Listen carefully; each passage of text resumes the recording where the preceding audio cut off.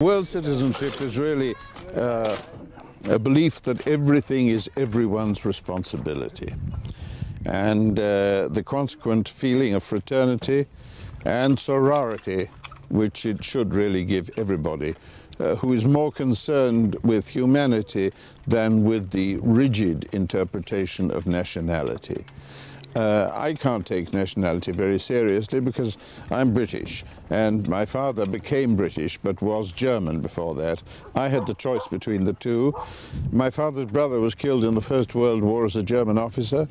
My father's next brother was Canadian, and my other brother of my father is still Argentine, and the sister of all that is Lebanese. So don't ask me about nationality. To my mind, it's strictly unimportant. I believe it's possible to have one's roots in good behavior. We don't like the French, do we, very much, and they don't like us. Well, yeah, but you've been such old enemies for so long, I can afford to put on my Russian mantle for a moment. This awkward moment. Detached outsider. Yes, that I think there's really no alternative but friendship now. I'm very pro-European because I'm really, owing to the innumerable indiscretions of my ancestors, there's no other way for me. But your work, of course, do a lot of work and have done and still do with UNESCO and UNICEF, yes, particularly. Yes. Looking at it from the outside, it's difficult, I suppose, for the outside observer to understand, comprehend how effective these organisations are. They always seem to me to be great big corporate organisations in a sense that are too unwieldy to do much good.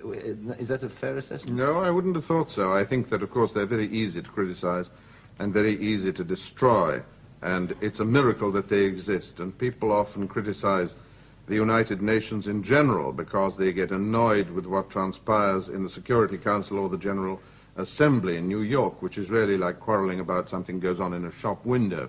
I don't see how these things could function differently once they're democratically constituted.